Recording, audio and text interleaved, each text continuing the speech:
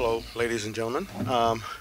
It was a solid team effort from us. I thought our bench really was contributed very well for us, and we were in foul trouble, much like Cincinnati, and we just got to learn how to guard without fouling, how to be a step ahead of the play defensively.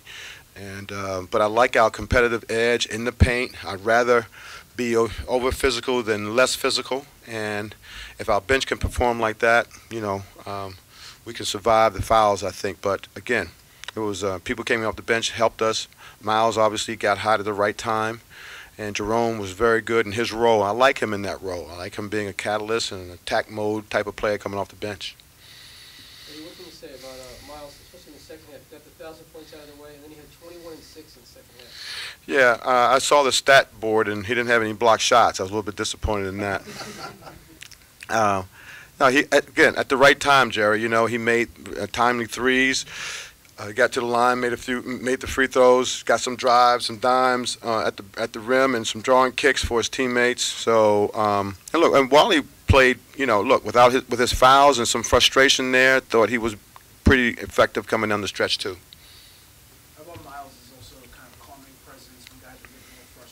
Yeah, because we're playing JJ at guard and Malik Kone at guard some, so he has to take a load running the show and executing and setting up our play, quarterbacking the team. And I think he got loose when Jerome was a second guard, and now Miles could concentrate on being a scorer. But it just helps him and opens up the floor. But again, they started in a zone. I thought we were effective in it with Kadeem and Wally and Junior. And then, so they were going back and forth, zone and man. Then they went back to man mostly. And so we executed pretty well. Wally and Kadeem both had foul trouble in the first half. And then in the second half, kept Kadeem in there. Did you feel like he could play with the fouls?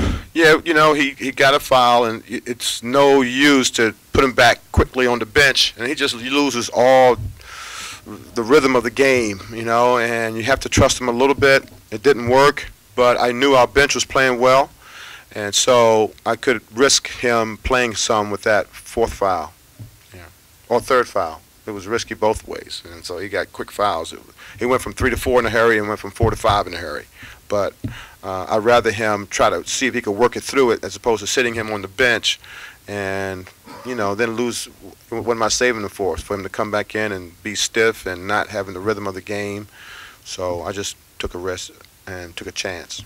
Hey, on that same note, Wally had 4 fouls, but playing gave you a lot down the stretch. What was the difference in the way Wally was able to avoid foul number 5 and get back up? Well, I thought he just got a better hold on their personnel. They went into his body first, and he got some fouls that way. Some I thought were undeserved, but that's the way life is in basketball. And he got frustrated for a little bit, but then regathered his composure and did some good things at the end. You have to ask him what changed his mind. But again, I just thought he got a better hold of their personnel. What made Sykes so tough to guard tonight? 29 points, almost double the season average. Double the season average? He's a good player. He's a real good player. And, he just got off tonight. I thought we could lock down on him. And J.J. was so pumped up to guard him. He got 2 quick fouls. So I thought Malik did a decent job on him. And what he does, he attacks. He runs pick and rolls, and he attacks the bigs. And that's why Wally was in foul trouble and Kadeem some. But he really takes the ball to the basket. He has a knack of drawing fouls and getting to the line. He's a good player. And Devon, did he not play? Was the coach's decision? Yeah, that's the only thing bad I did tonight, I thought. Didn't play him. No, it's Jerome had it going, and I tried to play. We had to play a big guard. Jerome guarded Sykes some, but that was guard, and Jerome guarded the kid from Canisius pretty well too, the big burly guard. So I thought Jerome could handle Sykes in a pinch, and I didn't want to play with 3 small guards tonight. I just wanted to have Malik out there as a guard, JJ as a guard. And Jerome was the other guard that could defend Sykes. How much did it help that Junior playing the way he did? Junior's, he's been terrific for us. He rebounds, he shoots threes, he makes threes, he makes free throws. He posts up. He defends. You know, the remarkable thing about Junior now is he's defending threes, and you know he had never done that. I don't think as a package when he was younger. He's guarding centers and forwards in high school, and now he's guarding Division I, American and Athletic Conference three men. So that's a huge adjustment for him. He's done very well with it. How do you think he held up tonight, playing almost the entire game?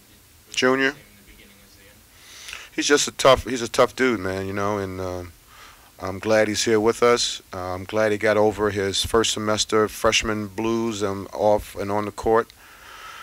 And he just has a will to win and do things right. So I'm glad we have him, and he's very special. You